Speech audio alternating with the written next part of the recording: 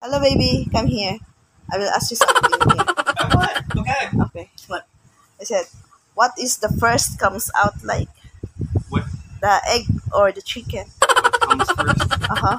First the rooster comes, and then the chicken goes, ah, and then it lays the egg. And then, So the rooster comes first. So there. Your answer. oh my God. Saying about? I said, you cross the bridge. When we go to SM and we cross the road, Uh-huh. you walk down and go over the bridge, and walk up and go across the bridge. Don't cross the street because of the traffic, Uh-huh. and you'll get bumped. And then the truck will run you over, and they'll lay in the road like this. And they'll take a picture of you and put you on the news. And then the hindi kita tatatagan guy will be talking about it, and then all the people will watch it on the TV, and they'll go, you should have walked across the bridge. What action of people? Come here. Pasaway. What was the What? What is the action? What action? You said the car, the bomb the car. Yeah. And then what? And you're laying in the road going, Laying only? yeah, because you're dead. Because they run over At guys, pagkatapos namin mag-Harutan, gumaya kami dalawa kasi magpapagupit siya. Guys, so ngayon alis kami, lalabas kami ng aking asawa dahil magpapagupit siya ng kanyang buhok. Hindi ko na binidyohan ang pagsakay namin ng tricycle. At nandito na kami guys sa pagupitan, ang kanyang paboritong barber shop.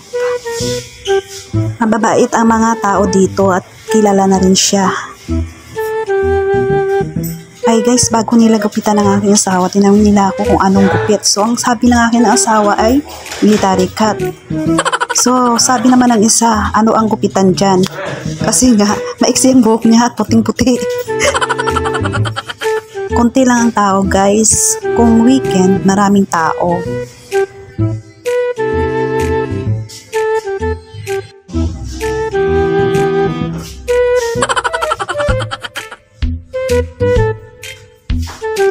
Nako, pasaway na naman yan ang gwapo pagdating sa bahay.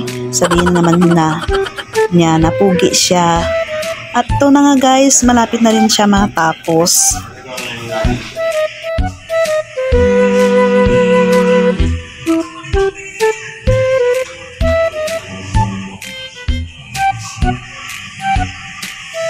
At ayun guys, tapos na rin sa wakas at ginawa pa siyang drum. Gawin siyang drummer. Siya ang drum na napalo-palo. Pero maganda naman dahil may massage. Pagkatapos ng gupitan, para relax ang likod niya. At pagkatapos namin sa barbershop, kumain muna kami sa McDo at umuwi na din kami pagkatapos kasi uulan na. At nandito na kami sa bahay guys. Ayan na siya, ang pogi. Thank you for watching.